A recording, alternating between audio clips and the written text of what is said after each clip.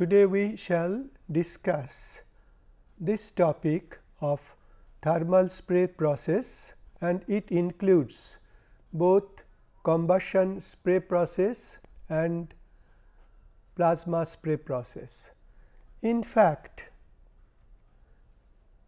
this combustion spray process also we can call it flame spray process, that uses that energy of this combustion which occurs during reaction between acetylene, that means the fuel gas, and oxygen, and this energy is utilized in melting and then finally having a deposition on a particular substrate of choice.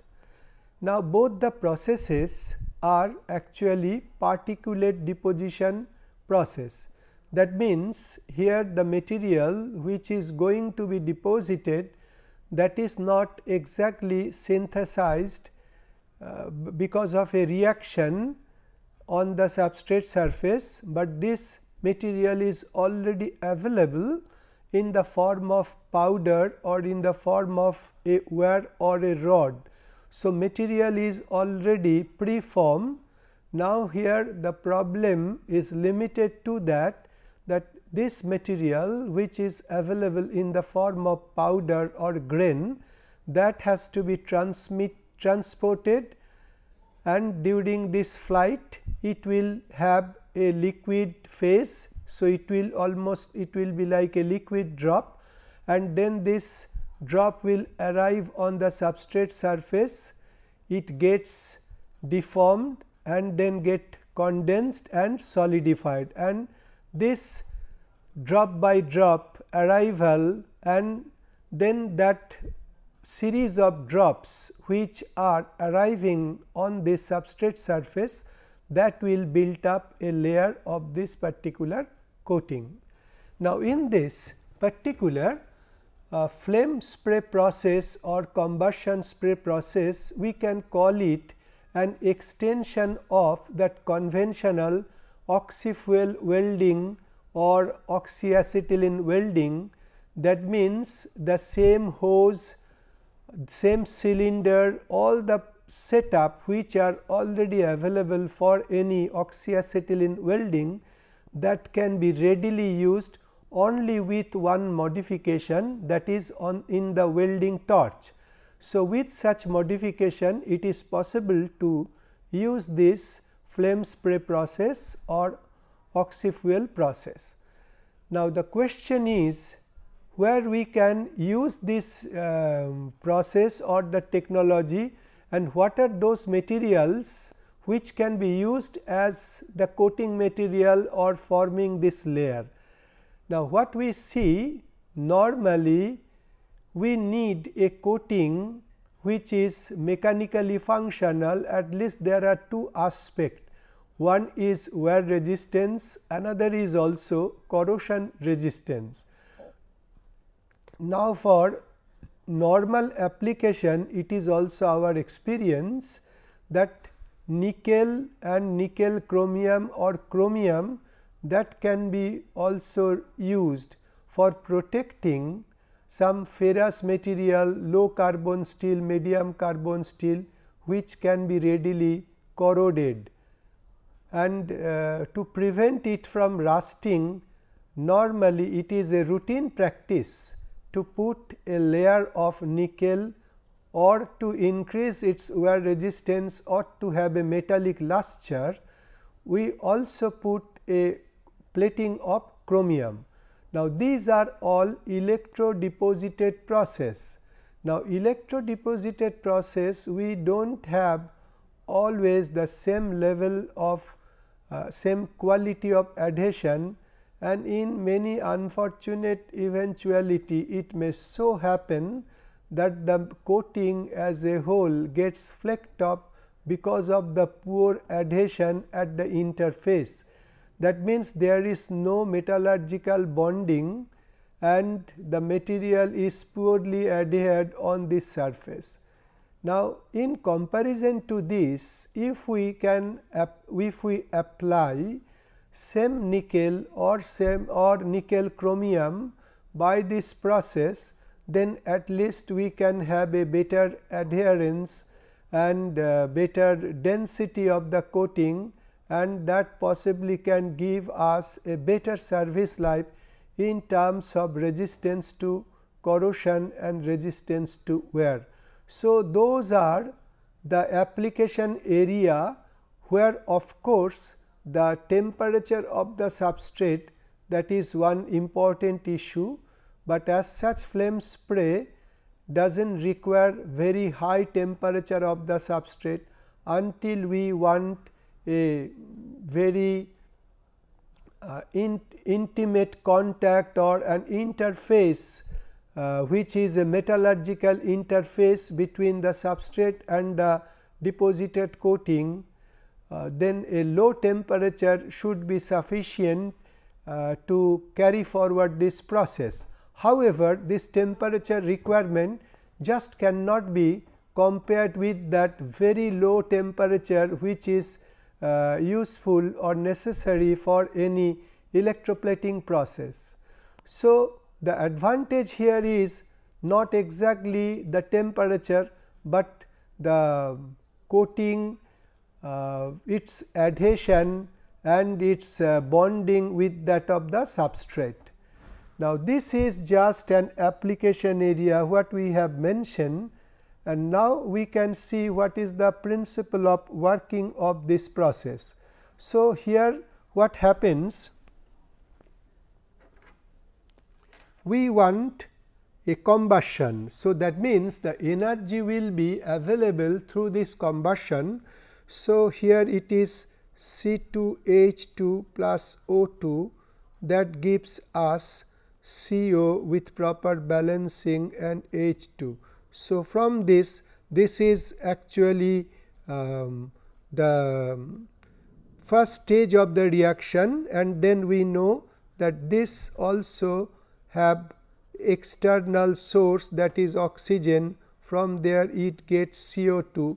Similarly, H2 plus O2, and with proper balancing we get H2. So, this is the first stage, and these are the second stage of the reaction, and through this reaction huge amount of heat is available, which is and one exothermic reaction, and available temperature can go as high as 3000 degrees, and that should be sufficient for this material, which are basically nickel base alloy or nickel chromium alloy. There are also alloys which are available containing molybdenum, vanadium or even tungsten carbide, but mostly it is nickel and nickel chromium base alloy with some additives which we also discuss their role. So, these are the materials which are available in the form of pre-alloyed powder. This is also an element in the form of powder, and these are put in those alloys. Here we can also have cobalt. So, the whole idea here is to have a corrosion resistance and wear resistance on a substrate which is rather cheap and also having a low carbon, which the steel which is commonly available in the market and for common use. So, here let us just have a look how this modification of the oxy-fuel welding torch takes place. Let us have a quick look. So, we can see it is just like, if we can have a sketch.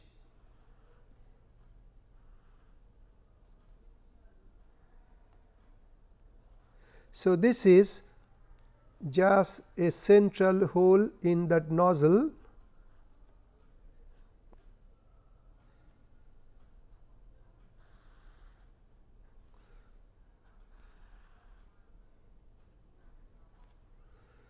and then over this what we can add, that is the front portion of this nozzle,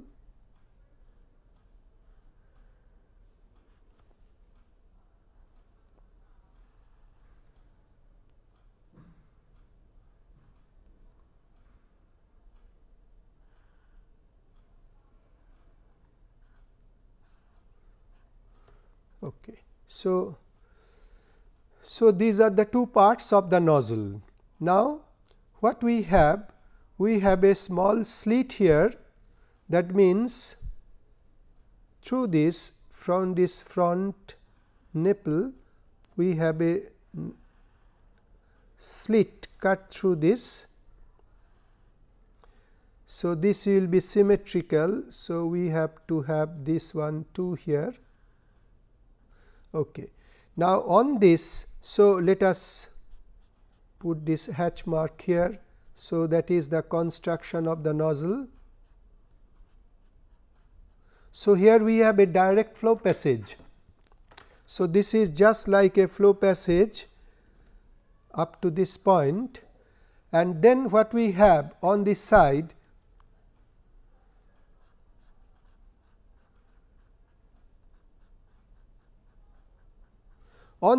here we have done the modification, and this modification is like this. That means, here we have the metal container, that means we have a connectivity between these two.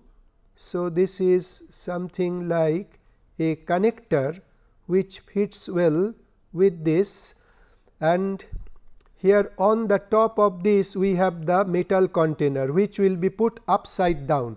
So, from this side it goes to the metal container or the powder container.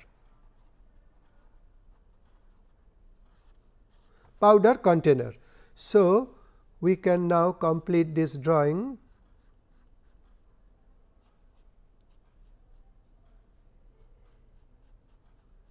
Okay. So, we have now two passages. One is just on one side, which we have marked with this red line, and another the central one which we are marking with this green line.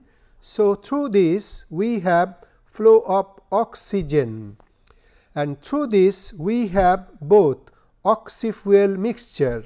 So, this is oxy-fuel mixture. So, through this it is actually the oxy-fuel mixture, and here now this O2 which is passing through this central passage, that is called actually the aspirator gas, and here we have to have this opening right up to this point. So, it will flow here up to this point. So, this is actually the hole, and over that we have this connector, and on the top of that we can put this metal container. So, this is actually an opening.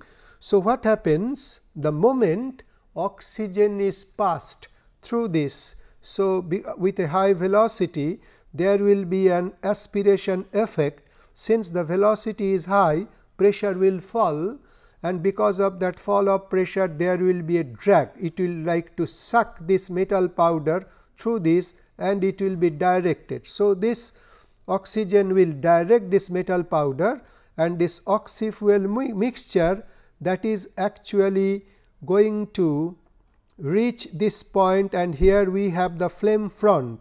So, if we have a substrate somewhere here, this is the substrate. So, what we can show right from this point,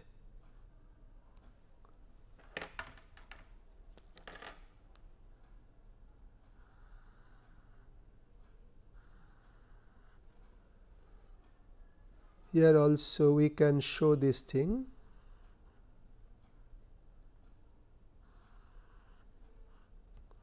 So, this is actually the area where this whole combustion will take place, and then this substrate is placed just before this, and this is called the stand of distance. This one is SOD, stand of distance. So, now this oxy-fuel mixture which will have burning, and the heat will be generated, and with this jet velocity of oxygen this will be thrown inside, and then it will be melted here, and just like a droplet it will deposit on this surface. So, it is just like dropping over this surface. So, this is the way it is working. That means, combustion of this oxy-fuel mixture that generates heat, and then this centrally flowing through this central passage, this oxygen which is flowing through this, that takes this powder to this zone and it gets melted, molten or semi molten, and that with that stream of this velocity it is thrown and it is going to strike this surface, and there it is become almost deformed, in it is called splatting. So, it is the splat formation, splatting. So, splat formation that takes place, and gradually one splat and over that another will grow over passage of time, and this is in principle the basic process of flame spray of powder. Now, material of spraying, as we have said, it is mostly the nickel or nickel chromium like material which are very popular and commonly used. The whole idea here is to augment the property of the material, say corrosion resistance and wear resistance of these two properties, and this is going to be a substitute for electroplating process. So, these are the two materials. Apart from that, material like cobalt, molybdenum, vanadium, tungsten, and sometimes carbide of tungsten, carbide of chromium, those can be also brought in to enhance further wear resistance.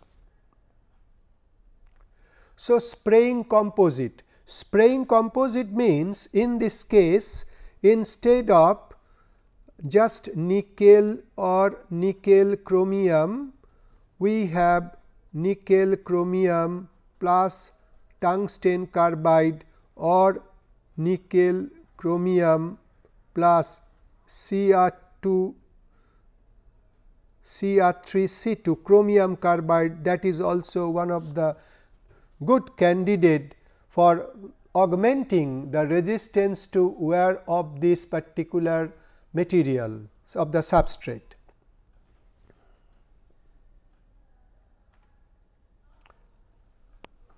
Now, here what we can see, use of spray process for bonding of diamond grit. This is one of the very important and interesting application of this hard facing alloy. So, this is just one hard facing alloy to increase the hardness of the substrate, hard facing alloy, and that can be used in many implements or surface to have a coat of diamond particle. So, it becomes like a abrasive surface. The way it is done, say this is a substrate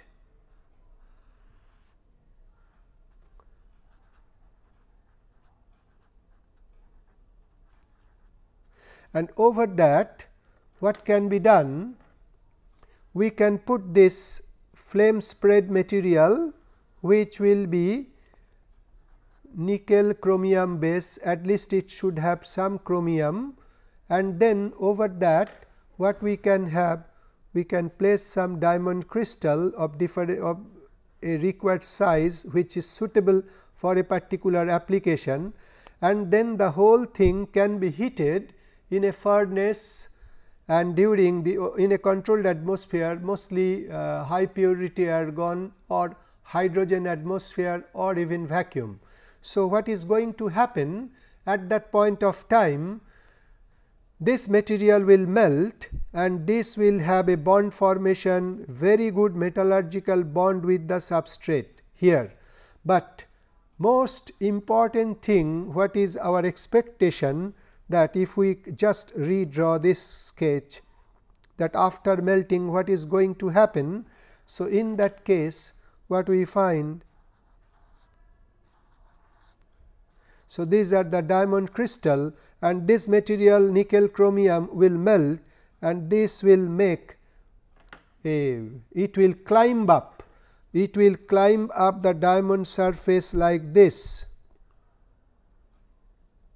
So, it is just by wetting action we can get a good holding of this diamond, and this can be used as an abrading surface in many application. And this one, this layer which we have shown by just this green line, this is actually this nickel chromium bond, and this is quite hard and wear resistance, and that can combat the abrasive action over this alloy. So, this way it can be also conveniently used for bonding diamond crystal for many abrading action.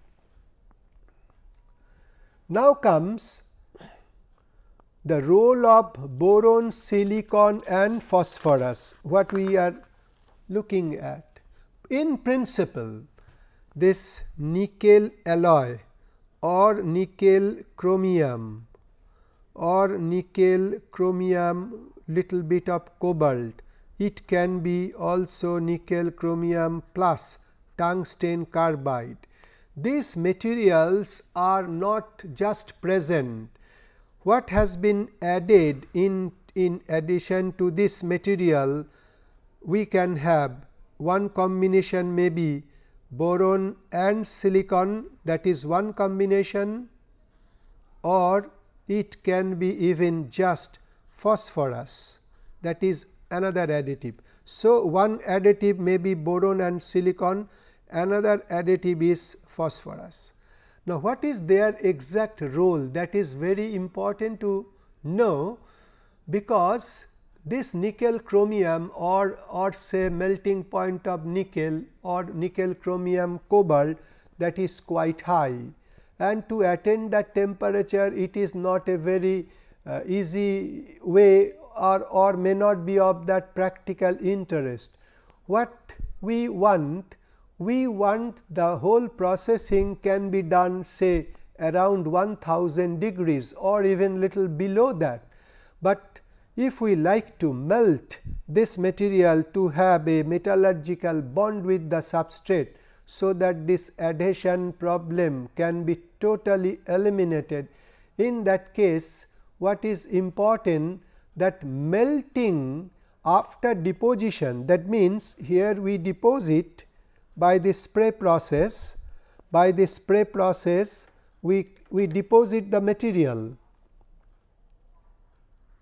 but it is not exactly the chemical or metallurgical bond formation takes place then and there. No, it is not the case. It is just added to that, and it may be little bit of metallurgically bonded, but mostly it is mechanically interlocked, which we are going to discuss. So, this is just the formation, and then if we like to have a metallurgical bond, we must melt it. So, this is say low carbon steel or say mild steel, low carbon steel, say C20 steel, which is commonly used, and here we do not like to increase the temperature say above 1000, most likely below 1000, that is always preferable. Now, how to do this thing? To give this answer, actually we find that this very role of boron, silicon or phosphorus. What is their role? Number one, they are actually depressant, they depresses the melting point, or they depresses the liquidus and solidus point. So, if it has a liquidus point, that will be depressed by boron, silicon or by phosphorus. This can be added here also.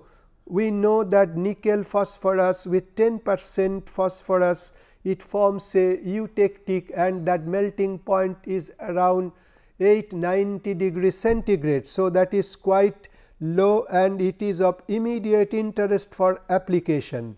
So, the basic role of boron and silicon is to depress the melting point or the liquidus point. So, this is number one, and number two is that during deposition, at the point of deposition, that nozzle comes and it is going to hit this substrate. So, there is little bit heating and immediately it starts spraying the material. So, during this heat, though temperature is not very high, but one thing we have to make a note of this, that this process is conducted in open atmosphere. That means, it can be carried out in a welding shop. So, it is in even in a fabrication shop in open atmosphere, it can be conducted. So, it is not at all a protective atmosphere, but when we use this oxy-fuel torch, though it is a neutral flame, but the oxygen present in that zone environment, that can cause oxidation of this material. So, but this should not be a big problem for us, because then comes the second very important role of boron and silicon. Now, this boron and silicon, being with this, it can also little bit get into this iron or iron oxide,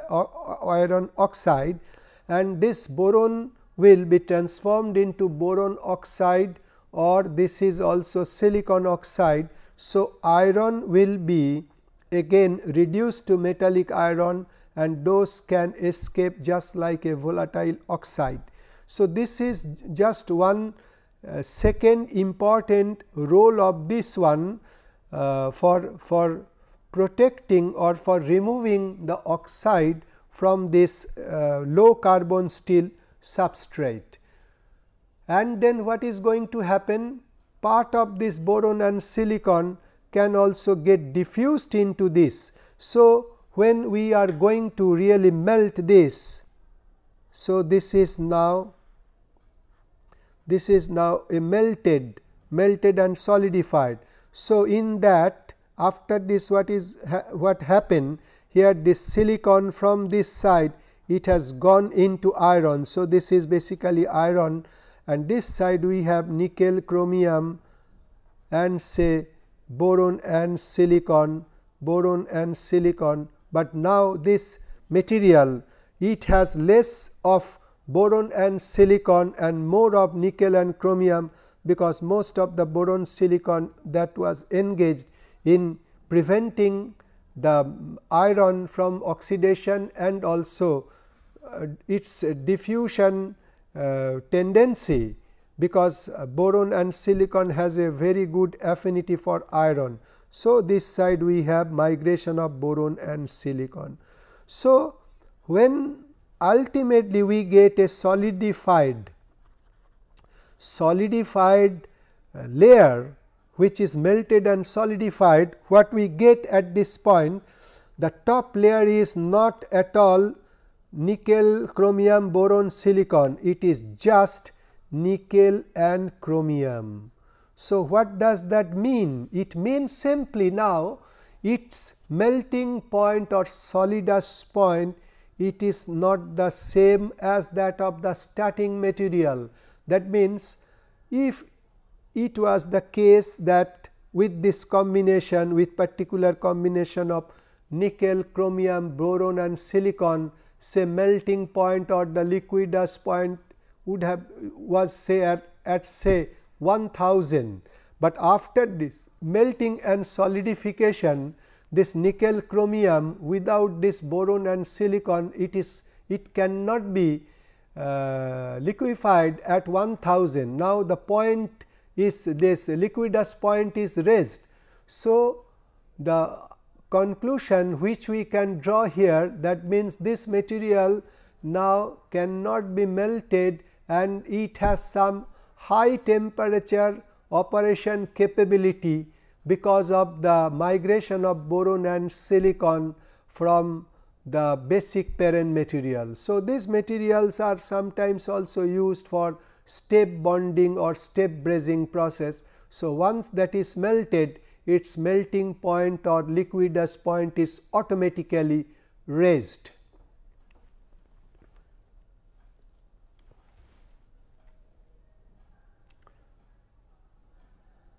So, selection of the substrate material. Now, selection of the substrate material, this is also one thing. Here also we must pay attention. What are those materials? Obviously, those materials which are available easily and which are not very expensive to protect it against possible corrosion or where that would be. However, here in essence the role of boron, silicon or phosphorus, that should be also considered. So, what we do in open atmosphere, when the process is carried out, the top surface will be oxidized, but this oxidation may affect this metallurgical bond, because oxidized surface is non-wetting compared to a pure metallic substrate. But what happens when we have a material like say for example, one alloy, let us take this example, one alloy having aluminum as one of the component, or another alloy having aluminum and titanium in addition to other material, but aluminum, titanium, these are some important ingredient, aluminum containing or aluminum titanium containing. Now, here one should take a notice of this, that this oxygen can readily oxidize aluminum, or here both aluminum and titanium, those will be oxidized. As a consequence of that, we can expect formation of Al2O3 and here Al2O3 and some oxide of titanium, it can be TiO2, TiO or even Ti2O3. Now, chemistry suggests that it may not be possible for this boron and silicon to reduce this aluminum oxide to metal aluminum or titanium oxide to metallic titanium. So, or so is the case with so is the case with phosphorus also.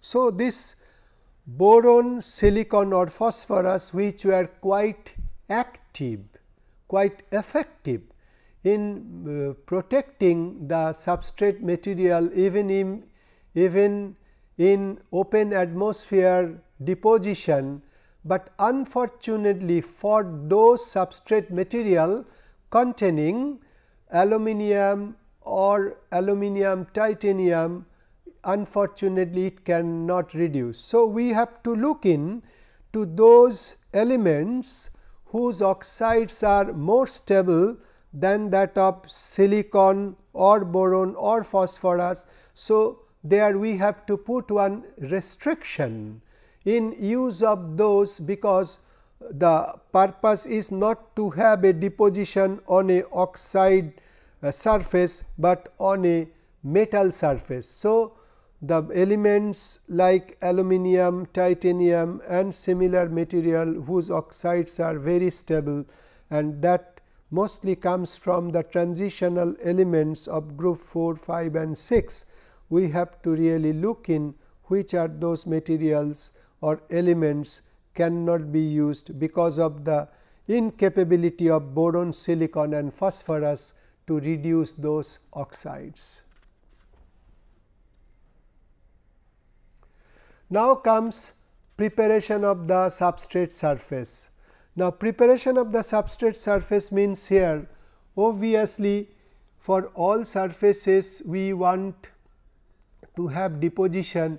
It starts with degreasing, that means ultrasonic cleaning in any alkaline bath, followed by pickling bath, that means acid bath to remove the oxide. So, degreasing and oxide removal, these are the two very important preliminary steps, followed by what is important here, to have roughening of the surface. So, here the smooth surface cannot be a good receptor of this particle which are going to impinge over this surface, and here as a receptor surface more important will be mechanical interlocking, and for that cavity, presence of those cavity, irregularities on the surface is essential. So, that is why it is also important to have sandblasting like process, where this sand particle will hit or strike those surfaces and have erosion in a very non-uniform manner, causing some pitting, cavity formation, and this will depend on size of the grit material and also the angle of incidence at the point of striking, stand-off distance, and also the flow rate, the flow velocity. So, these are the thing to be optimized, and then the roughness value has to be ascertained to have a standardization of this roughness value, so that we can have a good we can prepare a good receptor surface. But some machining or grinding marks can be also created, particularly by machining, by milling or by shaping, or even by knurling. Some roughening of the surface can be also done, so that that surface can be also become a good receptor surface.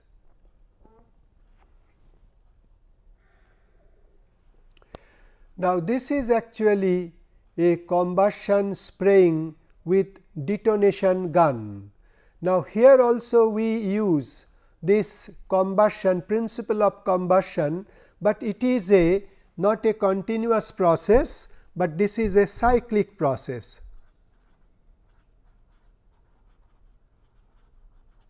So, basic thing is that we use the same principle of combustion within a chamber.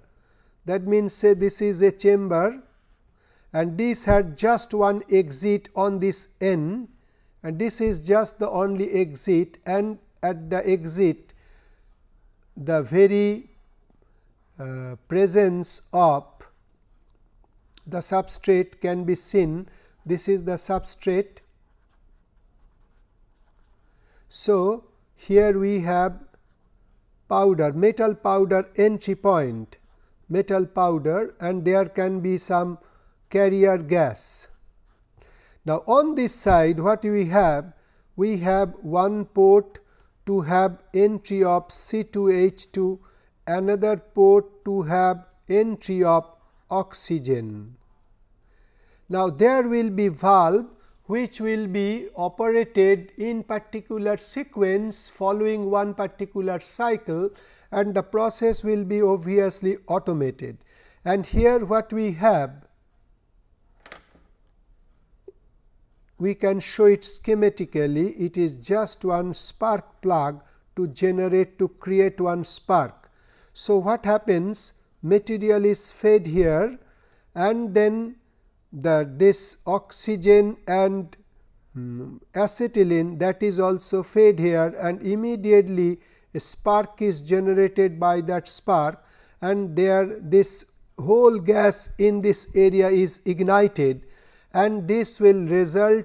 So, that is exactly called ignition of this gas by this spark generation, and that is exactly called detonation, and that will lead to almost like an explosion.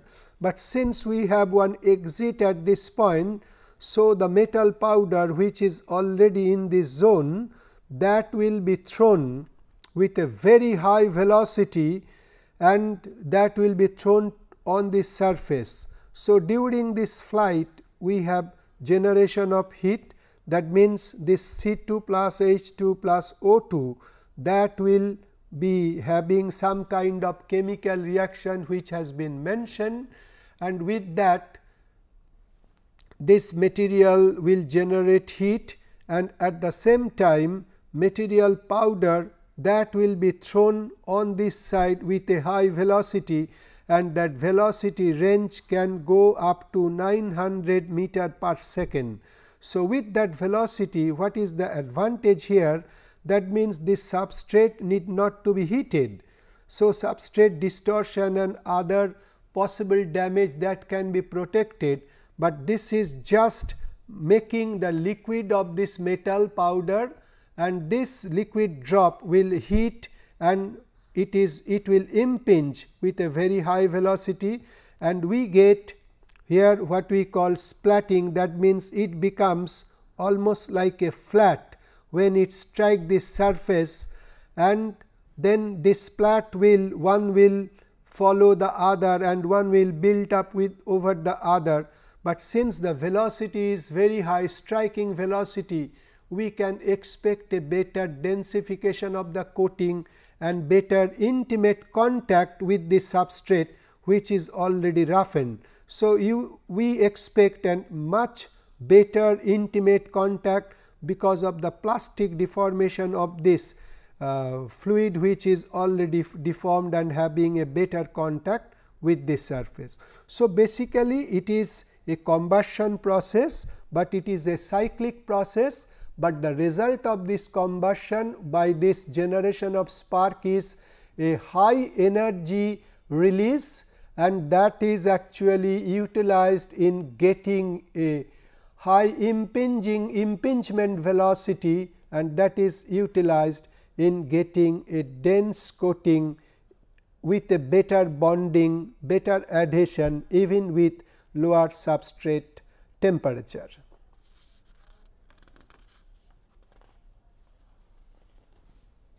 And one thing also, after followed by one particular cycle, the whole process before going to the next cycle, the whole area is flushed with argon or nitrogen. So, it is just rinsing or cleaning of the whole chamber, detonation chamber, and then again it can go to the next cycle of this detonation.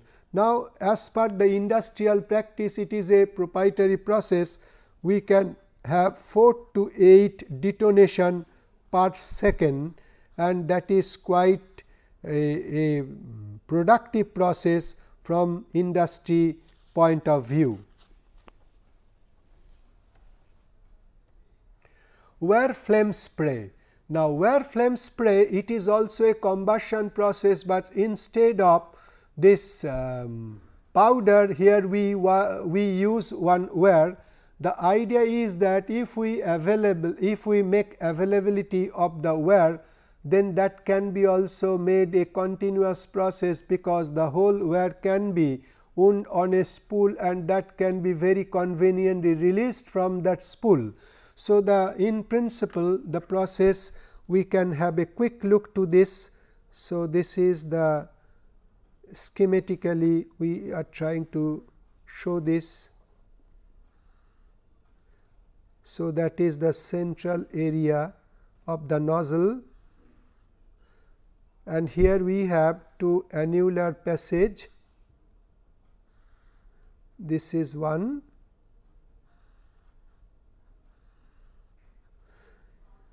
So, through this actually we have the wire feeding. So, this is going to be the wire.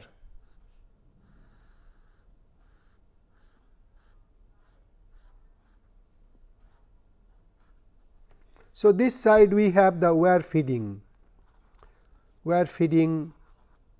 mechanism.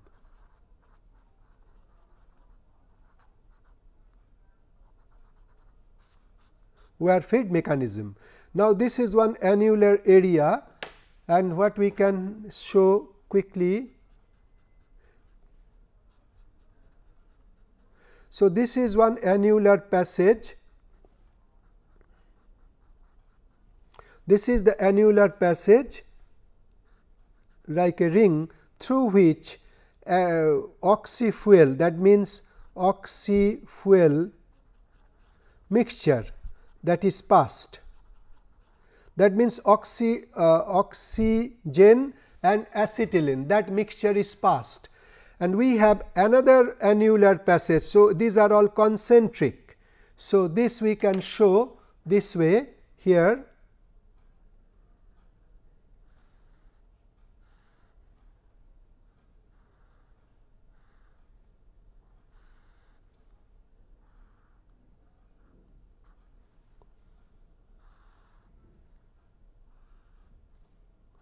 this is another annular passage which is also here. So, through this we allow air, that is actually we call the propelling medium.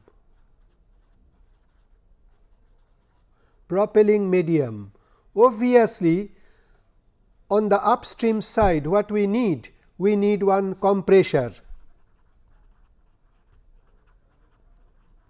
we need one filter. These are the peripheral unit. It is a must for any supply of quality air. Then we have series of filter, and finally, what we need? The air dryer. So, these are the units, and then also there is one this flow controller. That means the amount of air which is passing here. So, that is the flow controller. So, that is the air flow controller, that should be also there. Similarly, for oxy-fuel also on the upstream side we have 2 cylinders, then we have the pressure regulator and also the flow meter, which continuously meters the amount of oxygen and the acetylene in that particular mixture. So, these are all the peripheral units on the upstream side. Now, what is going to happen in this case? Now, this flame, so this is actually the flame cone here. So, that is the flame cone which is formed, and it will be like this. So, it will now spread out, and there we can put the substrate. This is going to be the substrate,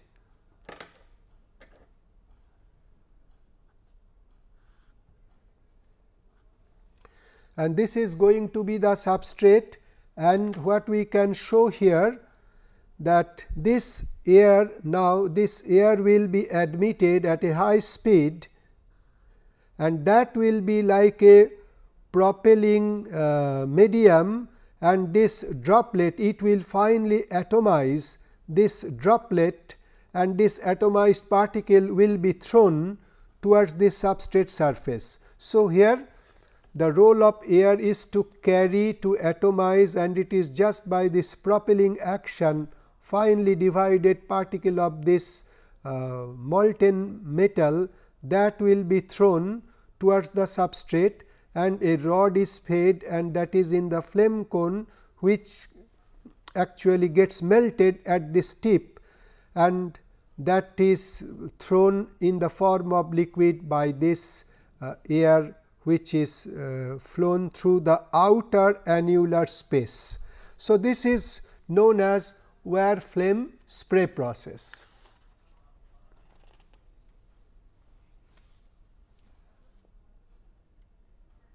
Now, this is actually electric arc spray. So, here it is not exactly a combustion process. However, here we can make use of 2 wires of the material to be deposited. So, in this case what we see, it is just like one holder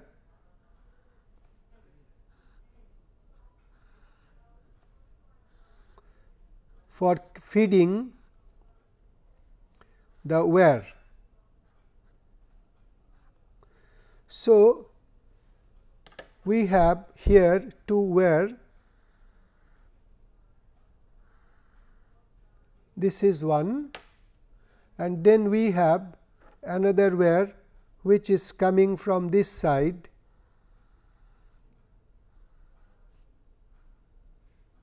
So, these are the 2 wires, and through this centrally we have one arrangement to have air jet. So, this will be the air jet which will be available and which will be readily available. So, this is going to be the air jet. Now, these two wires will be polarized. That means, if we have a power supply, then this is going to be, this is connected to this positive polarity and this is going to be the negative polarity. Thank you. So, this is going to be the negative polarity of this wire and this is going to be the positive polarity of this wire. And here what we have? Wire feeding arrangement. So, here we have the wire feeder. So, this is actually the wire feeder.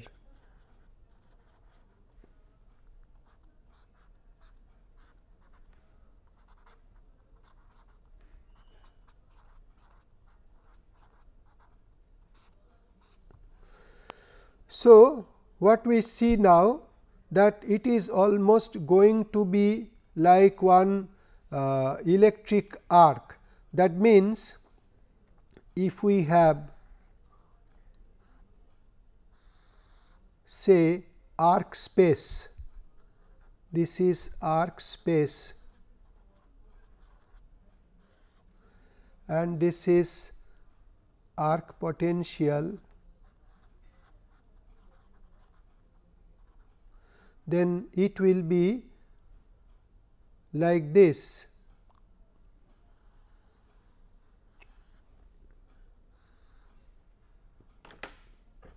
So, here we have a drop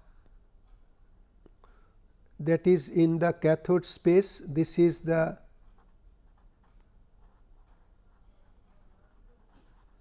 cathode potential. Now, there we have very little drop and then this is drop in front of anode potential. So, this is the cathode potential and this is the anode potential in this space, in this is the anodic space in this area very close to that, and this arc is struck, and to have this striking of the arc, what happens that when we bring them in contact, there is a short circuit between these two, but what happens as we have, say these are the two wire from two sides, let us show it here.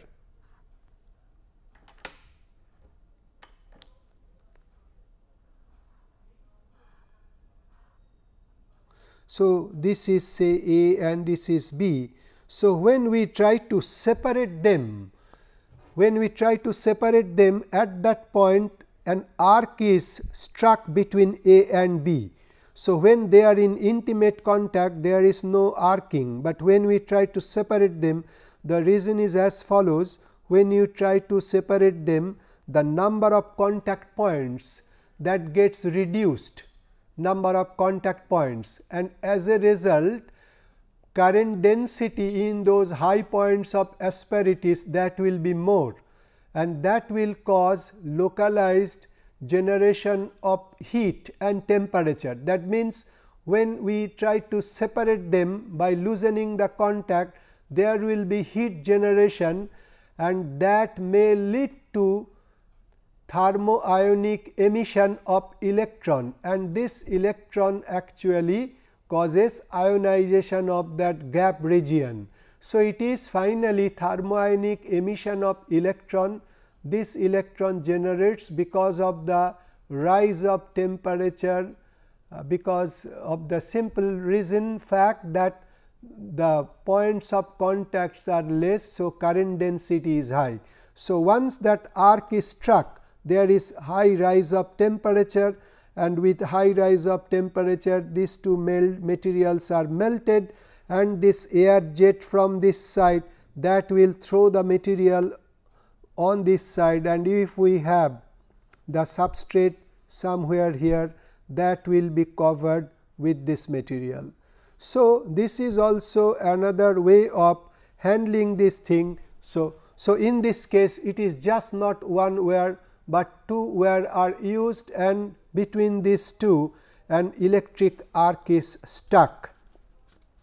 So, with that we can make a summary of the whole discussion, that we have seen that this is a flame spray process. Basically, it is a combustion process using the energy released because of the combustion between oxygen and it is mostly acetylene, and the metal to be deposited or the alloy to be deposited, that can be converted into semi molten or molten stage, and that is just by that jet velocity of the gas that is going to arrive on the substrate, and this substrate will have impingement by these droplets, which will be there deformed and condensed solidified.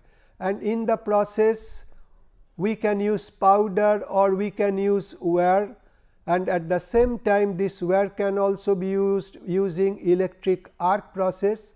But what we have seen quite interesting, that the use of silicon, boron and phosphorus in the alloys, particularly in the flame spray process, they are useful because they are material melting point depressant, but once they get diffused into the substrate, then the melting point of the parent alloy raised, and this coated layer can be used for high temperature operation. And these materials are found to be well adherent and dense in comparison to that electroplated electrodeposition nickel or chromium.